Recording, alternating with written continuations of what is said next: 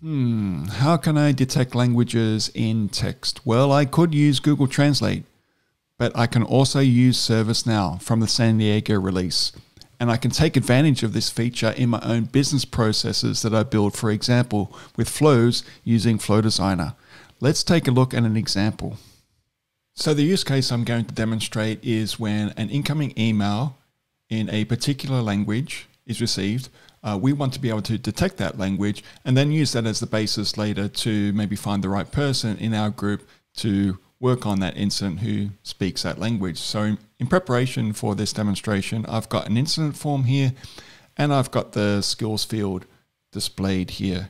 If you open it, I've got a few languages here, so you can put in languages here manually as well as some other skill. And if I go to my skills table, I've got a whole bunch of languages here listed. Note also that I've also got the 2-letter code for each of the languages, which I'm going to refer to in the flow that I create.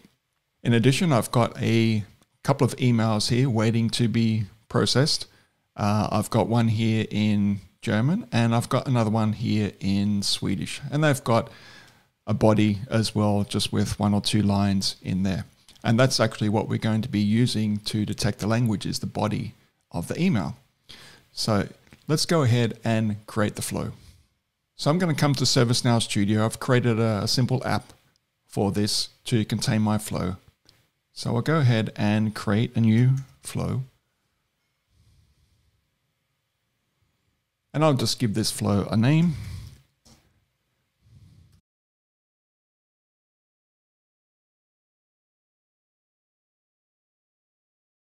And I'll put in a description as well.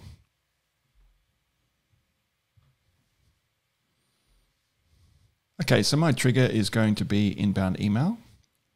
For this demonstration, I'll just add a simple condition here where the subject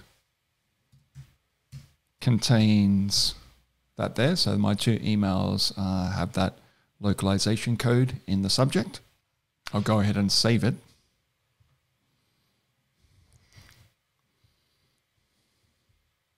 And now we'll go ahead and add an action. The action that we're looking for is called detect language. It's the one under dynamic translation here. So detect language.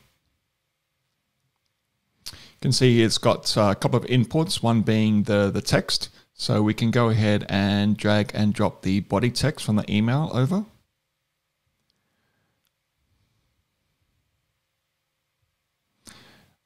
And the other input is a translator. Now I'm going to put in ServiceNow here and then save this flow. And come back to my instance. And I'm just going to open up a list here called Translator Configurations.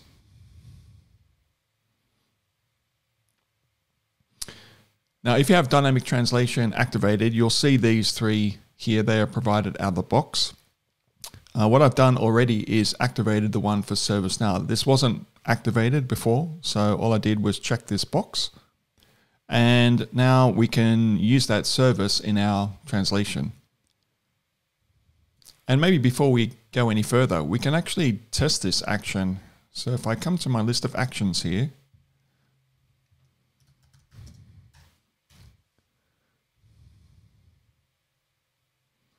again, open up the one that is in the dynamic translation spoke.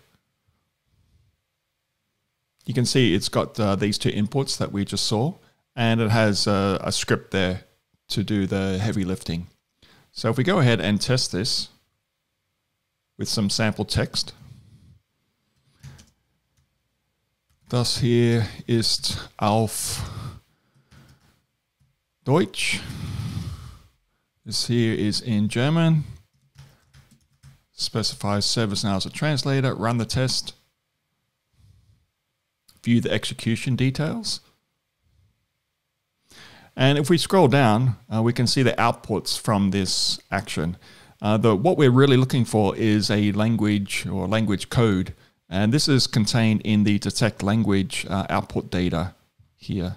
So if we open up this, we can see that the language detected was German, and we've got a pretty high confidence there. That's pretty close to 1. So in other words, very confident that that text was in German. So if we close that and go back to our flow, so now we're in a position where we can develop our flow. But before we go ahead and create an incident, we need to do a lookup of the skills table using the language that we detected from the detect language action. So I'll go ahead here and do a lookup record under ServiceNow call. Sometimes there's more than one with the same name or a similar name, so just make sure I get the right action. The table will be the skills table.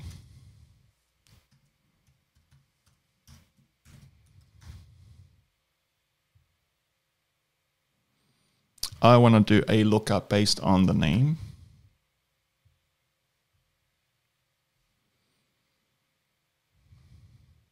And I'm going to select ends with here because all my skills or my language skills in my skills table actually end with the 2-letter language code. So in this case, it's very simple here with this ends with operator. And then I can just drag and drop the detected language, not this data pill, however, but the one underneath it, the code here. Just drag and drop that here. Okay, so now that we've got that, we can click on done and go ahead and create our incident. So in this case, I will select create record. And now you can just populate the new record as you normally would with this action. So I'm going to select incident and then populate the following fields. The caller, the short description,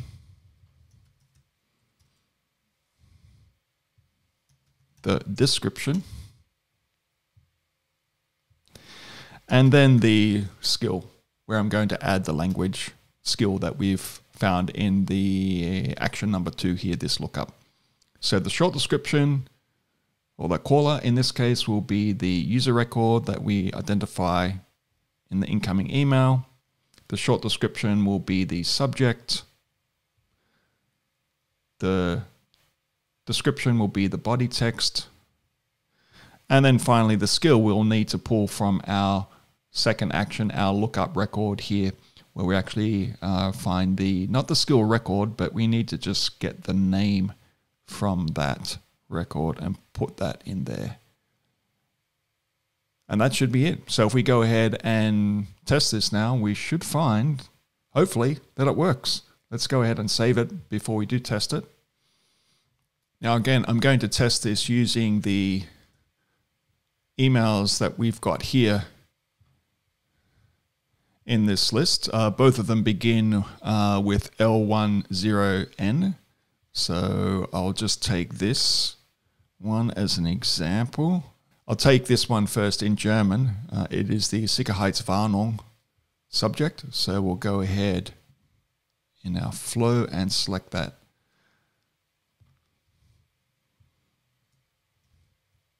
Email this one here. Run the test. And let's go ahead and have a look at the resulting incident that we created. So we've got incident created. Let's open it. We can see the caller is populated. The short description is there. The description is not here because I haven't displayed that field, but I'm pretty sure it's there. But importantly, we've got the German DE as the skill set for this incident. And as I said, we can now use this perhaps as the basis to assign this to the right person in the team who has German language skills. Let's do a second test now with the Swedish email.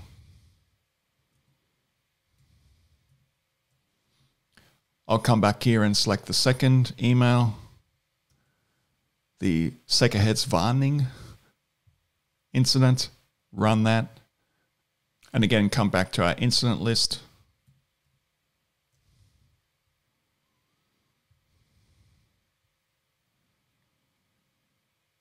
We've got a second incident created, excellent. And if we open it, same data in there, except the skill now is set to Swedish because it's detected that as the language of the email. So there you have it. A way to easily detect a language of an incoming email using dynamic translation, and do with that as you will.